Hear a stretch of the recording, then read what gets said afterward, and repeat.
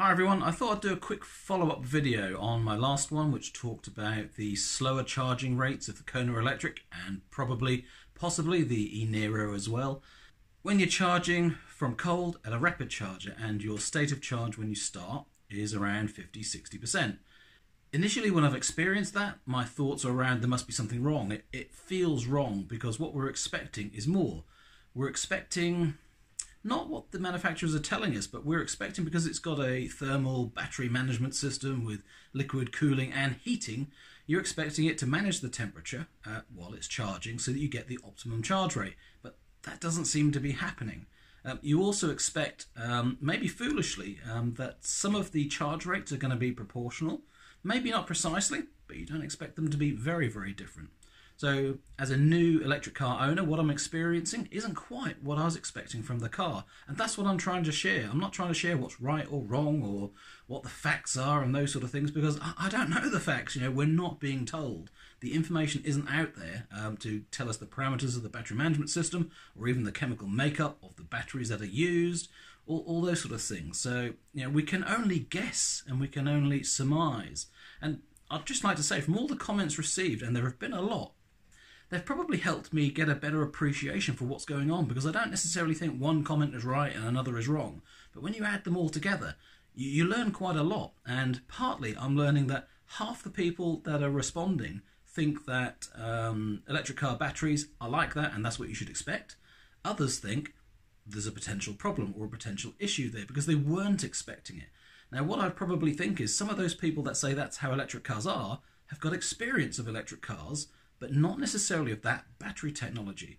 So there's an issue there, that isn't there, that our preconceived expectations for an electric car may not be true.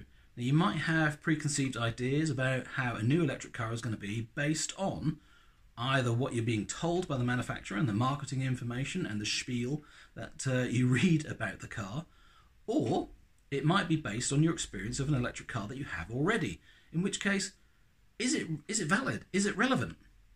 Because somebody that owns a Nissan Leaf 24 kilowatt hour, the battery technology would be very different to what's in the Kona. So maybe its properties and its chemical makeup react differently to heat and cold and charging temperatures. So the parameters for the window of charging to get the maximum charge rate might be different. And that seems to be a big difference, doesn't it? If you look at the Nissan Leaf 40 kilowatt hour with rapid gate, then it seems to be heat is the nemesis of that car. It doesn't like heat. Well, the Kona is completely different. From my expectation, you need to warm it up and get it hot, and the more journeys you can do and the more miles you do, the better, and the better charge rates you get. It seems to be very hard to get the car hot. So maybe the car's just really good at keeping the battery cool. But you know, the characteristics are different. The Kona likes it hot. The Leaf seems to not like it hot.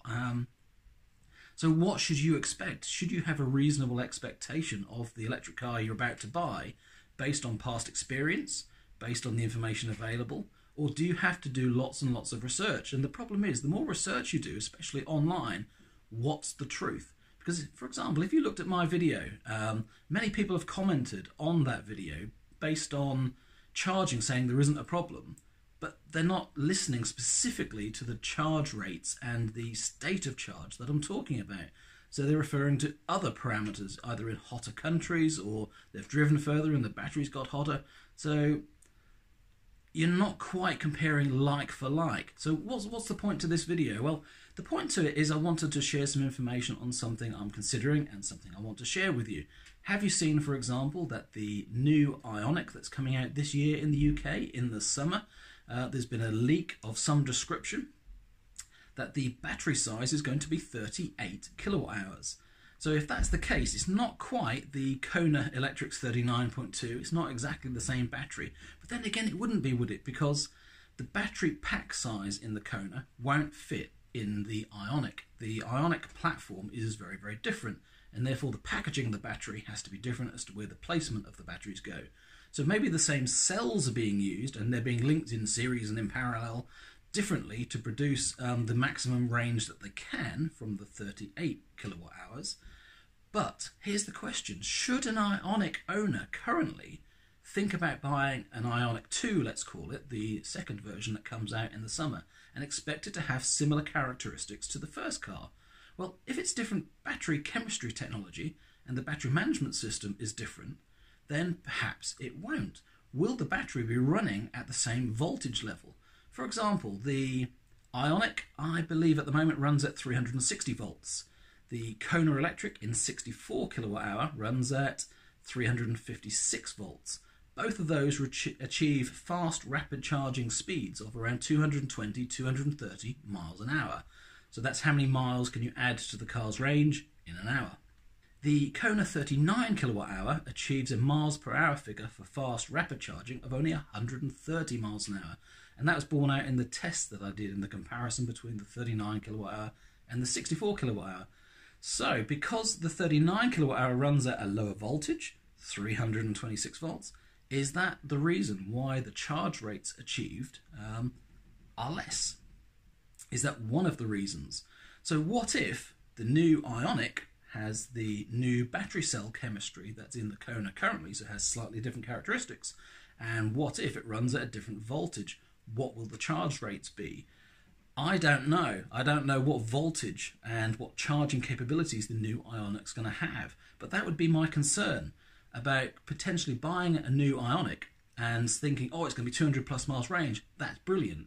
But are you going to lose some of the fast charging capabilities of the Ioniq? Because the Ioniq at the moment, in the first version, is good at both. It's really, really efficient.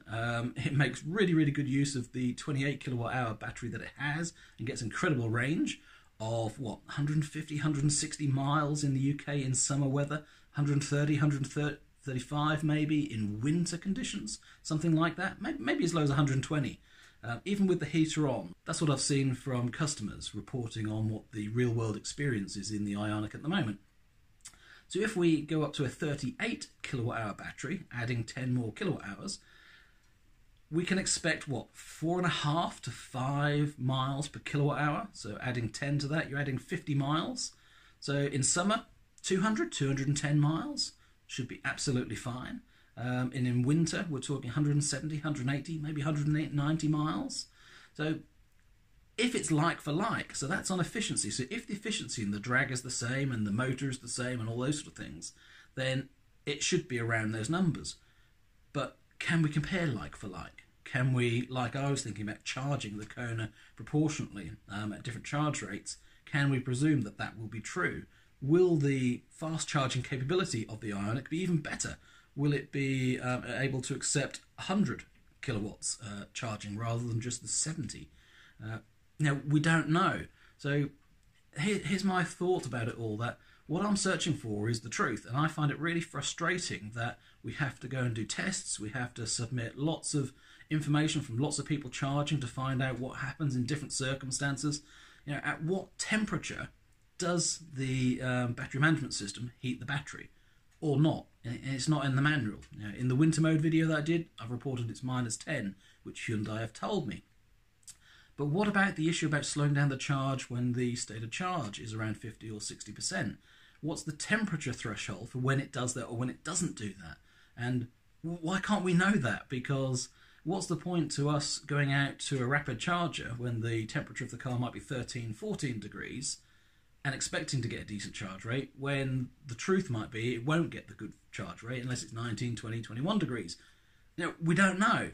So unless we know how close we are to the threshold, how do we know whether we're going to get the right rate in charging? We can't plan properly. And I find that so frustrating. If you take that back to the consideration about the Ioniq, let's imagine that the Ioniq has worse charging because it goes more similarly to the Kona 39 kilowatt hour. So it has the range, but it doesn't have the same fast charging. Well, in that case, is it the car for you? Because with only 200 miles of range, not 300, you can drive, say, 100 miles, and then you'd consider charging and coming back again. But at a rapid charger, 100 miles used, you'd be at 50%. You might get that slow rate of charge. So you're going to have to wait a lot longer at the charger. Where in the old the old Ioniq, you probably only have to wait half an hour to get your charge to get back again. Where in the new Ioniq, you might have to wait up to an hour. Is that what to expect, or is it not? What I would like to see from manufacturers is more information showing us the truth. Now, I know the Ioniq 2 isn't out yet and the specs aren't out yet, so you can't expect to have that information. But it's a good example because it's in the Hyundai scheme of things. People that have got an Ioniq at the moment will probably consider upgrading to the new Ioniq. It's something that may well happen, but how are we supposed to do that when we don't have enough information? It really was bad enough with buying the Kona that I did with no information on price or specs or anything really. You had to trust a lot that it really would do what the initial information said it would. Luckily, it does for me. There are a few quirks here and there, but other than that, it really does deliver. So what I'd like to see, and I think I've said it now a few times, is more accurate information. I don't understand why it's being hidden, because if you hide the information and don't tell customers specifically how the systems work, we have to guess, or we have to add 2 and 2 and make 22 and come up with theories like I have, that maybe it's to do with how long the charge takes and it's nothing to do with charge rates and battery temperatures at all. What is the truth and why can't you tell us? Because if you don't tell us, we'll guess and get it wrong. We'll end up getting lots of information from lots of tests and perhaps come to the wrong conclusion, which won't necessarily do your brand or the car any good at all in its marketing. If it's good, share with us that it's good. If there's a weakness to it, tell us about it and then we can avoid it, and we won't see it as a weakness anymore because we'll already know how to avoid it. I don't know. It's frustrating, isn't it, that we can't just get to the truth. And is that just how it is with electric cars because they're new and nobody wants their information to be out there in the public domain yet? Apart from Tesla, that is. I'm really not sure, but it is frustrating because it makes a purchasing decision of a car very difficult when it's like the Kona or the eNiro or the new Ioniq, because nobody's out there driving them and you can't get enough information on the tests that are relevant to you, because everyone's journeys are different. For me, that 100-mile journey and 100-mile back, that's a really important one to me. So that might not be to other people, it might be 200 miles.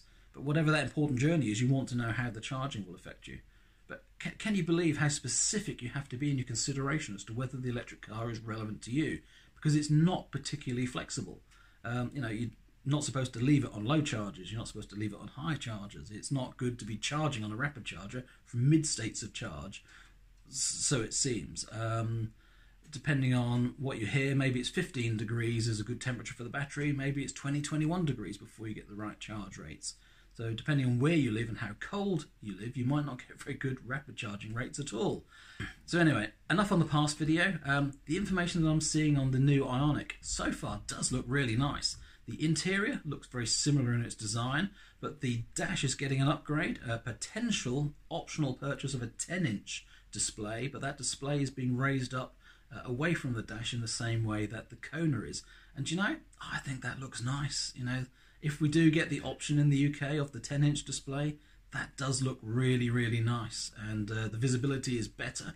So even though they might cut out some things like, the memory function on the electric seats, and who knows what else they might cut out to keep the price down, because the price is obviously going up by having more battery capacity in the car, I hope they get to keep the price lower than where the Kona is. I hope they don't do what Nissan have now done, relaunch the Leaf and bump the price up. Because if they relaunch the Ioniq and put the price up so that it's more expensive than a 39 kilowatt hour Kona, something won't feel right with that. So I hope they keep the price below 30,000 UK pounds, and that should make it attractive for people that are really keen to have efficiency over long range. Anyway, I thought I'd explain myself a little bit more now that a few days have gone on since I posted the last video about the charging rates with the Kona, and also talk a little bit about the Ioniq. I hope you enjoyed that. I hope it makes sense. I hope you understand where I'm coming from. I am not an engineer. I am not a battery chemist. I do not understand all of these things, but I'm learning quickly. I'm trying to present a layman's view of what you experience having bought a car and not necessarily understanding it initially and what it feels like. It feels really frustrating when you encounter something that doesn't feel right. It feels like a problem. And then you either have to learn that it's a fault with the car, or a fix that needs to be done because it's something they can improve, or hopefully not. There's nothing they can do about it. That's how the battery works. That's how the chemistry works. That's the limitation of the car, because that's the worst case scenario. If we have to just suck it up and live with it, then that's the worst case, because that basically means we didn't know about that weakness and limitation when we bought the car.